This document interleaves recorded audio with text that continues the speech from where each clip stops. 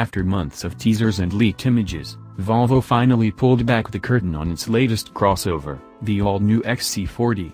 The stylish and new crossover packs in everything you would expect from the modern Volvo. The model will pack a whole host of active and passive safety equipment beneath its handsome, sporty skin. 2 gasoline powertrains have been announced, though a hybrid and full electric version will come sometime later. As with nearly every compact crossover, the XC40 looks to sell as much on style as it does on substance. Volvo is offering a wide range of interior and exterior colors, including a 2-tone roof. In total, there are 17 color combinations for the roof and bodywork. The Thor's hammer LED running lights flank a sharper version of Volvo's corporate face.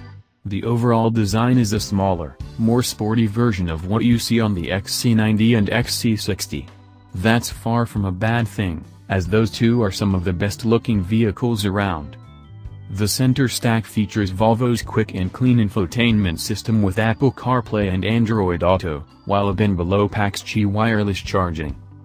The XC40 comes standard with city safety, which includes pedestrian, cyclist, vehicle and large animal detection with automatic emergency braking. The new service is a negotiation-free sales model that has a national, flat-rate monthly fee, combined with the opportunity to upgrade to a new car as early as 12 months. The 8.3-inch ride height is on the low side for a crossover, but we can't imagine many owners will be taking this on more than some dirt or gravel roads.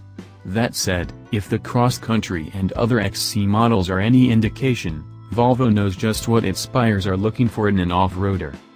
At launch, the XC40 will come in a T5 Momentum all-wheel drive variant.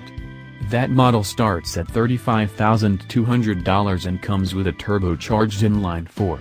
Later in 2018, a $33,200 front-wheel drive model will hit showrooms.